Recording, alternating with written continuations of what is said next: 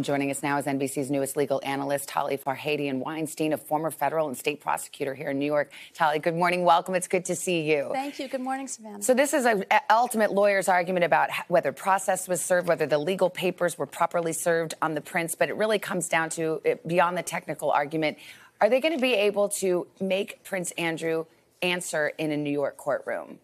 Well, that remains to be seen, Savannah. But I think you're right that today is about technicalities, and I don't think that it's going to be an effective legal strategy for him to hide at his mother's castle for too much longer and say, you can't catch me. Well, is this so we're going to get past this. Yeah, a stalling tactic, because the whole idea of, was I properly served with processes? Did I get notice? Is it fair or is it not fair? He certainly is aware they have to meet the technical requirements, but is stalling a decent legal strategy?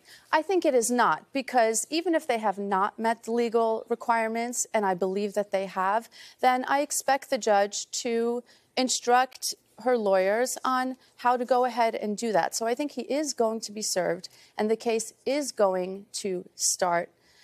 He can then, of course, continue to stonewall, in which case a default judgment will be entered against him. Well, before we get to that, if he gets in the case, let's say this morning it goes forward, he was properly served, the case can start. As a practical matter, what does that mean? Can he be forced to answer questions under oath in a deposition? Well, so there's a court order now that says that after he is served, he will have 3 weeks to answer her allegations, right?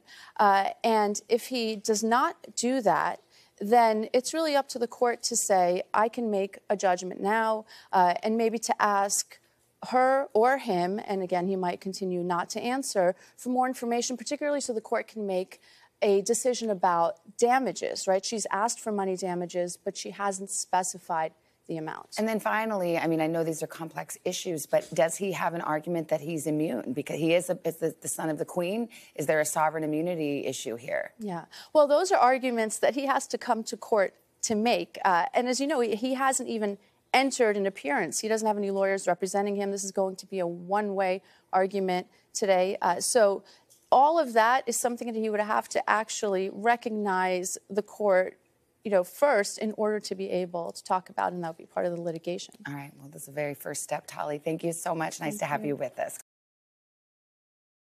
Hey, thanks for watching our YouTube channel.